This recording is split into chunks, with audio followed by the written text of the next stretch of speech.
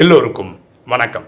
இன்னைக்கு நம்ம பார்க்கக்கூடிய subject why do you worry? நீங்கள் ஏன் கவலைப்படுகிறீர்கள்? இன்னைக்கு மக்கள் அதிகமாக வருத்தப்படுற விஷயம் எது என்னன்னா, எனக்கு கொரோனா வந்துருமா, அதனால் நான் இறந்துருவேனா?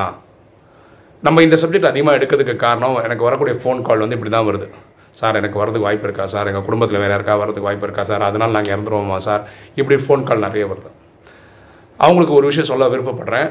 அவங்களுக்கு இந்த ட்ராமாவோட புரிதல் இருந்தால் இந்த குழப்பங்கள்லாம் போயிடும். ட்ராமாவோட புரிதல் என்னென்னா, ஒவ்வொருத்தருக்கும் நாடக பாட்டு கிடச்சிருக்கா, அவங்க நாடக பாட்டு முடியாமல் அவங்களுக்கு மரணம் வராது.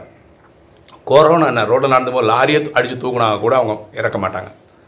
அவங்க டைம் வந்துருச்சுன்னு வச்சுக்கோங்களேன், கொரோனா தான் வரணும்னு இல்லை, நடந்து போகும்போது புல் தடுக்கி கீழே வந்து கூட சாவலாம். ஸோ ரெண்டும் பாசிபிள். இதுக்கு ஒரு எக்ஸாம்பிள் சொல்கிறேன் பாருங்களேன். உங்களுக்கு எம்ஜிஆர் தெரியும், எம்ஆர் ராதா தெரியும். அவங்க ரெண்டு பேருக்குள்ள ஒரு மனக்கசப்பு வந்து துப்பாக்கியில் ரெண்டு பேரும் மாற்றி மாற்றி சுட்டுக்கிட்டாங்க. அதில் ரெண்டு பேருமே சாகலை. அதாவது அவங்க ரெண்டு பேருக்கும் அந்த டைம் ஆகலை. அதுக்கப்புறம் கொஞ்ச நாள் வாழ்ந்தாங்க. அதுக்கப்புறம் அவங்கவுங்களுக்கு எப்படி இறக்கணும்னு இருந்ததோ அந்த மாதிரி தான் இறந்தாங்க. ஸோ ரெண்டு பேரும் துப்பாக்கியில் சுட்டுக்கிட்டு கூட சாகலைன்னா அவங்க டைம் ஆகலைன்னு அர்த்தம்.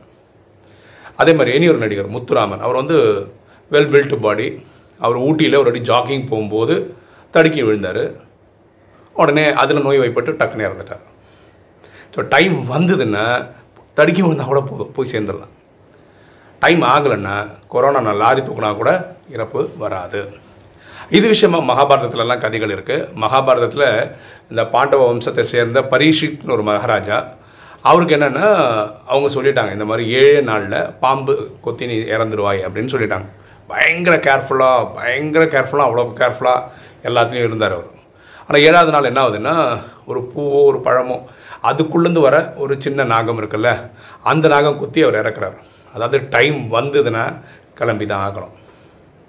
அதே மாதிரி பார்த்திங்கன்னா மகாபாரத இந்த கதை நம்ம ஏற்கனவே சொல்லியிருக்கோம். அர்ஜுனன் அவனோட பையன் அபிமன்யு இறந்துடுறான் சக்கரவியூகத்தில்.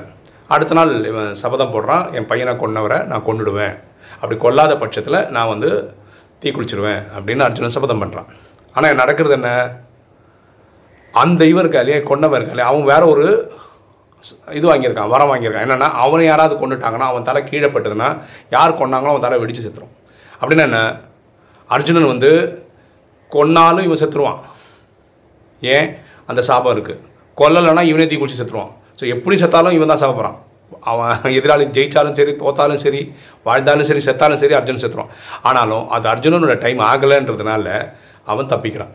இது மகாபாரதம். புரியுதுங்களா? ஸோ நம்ம டைம் வராமல் நம்ம போய் சேர மாட்டோம். அதனால் நீங்கள் தேவையில்லாமல் வருத்தப்படாதீங்க. எல்லோரும் பிறந்திருக்கோம், ஒரு நாள் இறக்க தான் போகிறோம். அது வரும்போது பார்த்துக்கலாம். நீ ஏன் டெய்லி இறக்குறீங்க? ஓகே, இந்த மரண பயம் வந்து ரியலாகவே ரொம்ப கஷ்டமான விஷயம். மனிதன் ஒரு வாட்டி தாங்க இறக்க போகிறான். அது வரும்போது இறக்கணும், போவோம், அது போய் பார்த்துக்கலாம். ஸோ நீங்கள் இதை பற்றி கவலைப்படாதீங்க. இப்போ வீடியோ பார்க்குற நீங்கள் என்ன நடந்தாலும் கவலைப்படாதவரா இல்லை எல்லாத்துக்கும் கவலைப்படுறவரா? இதை நீங்கள் கமெண்ட்ஸில் போட்டிங்கன்னா எல்லாருக்கும் தெரிஞ்சுக்கலாம். ஓகே, இன்றைக்கி வீடியோ உங்களுக்கு பிடிச்சிருக்குன்னு நினைக்கிறேன். பிடிச்சவங்க லைக் பண்ணுங்கள், சப்ஸ்கிரைப் பண்ணுங்கள், ஃப்ரெண்ட்ஸ் சொல்லுங்கள், ஷேர் பண்ணுங்கள், கமெண்ட்ஸ் போடுங்கள். தேங்க்யூ.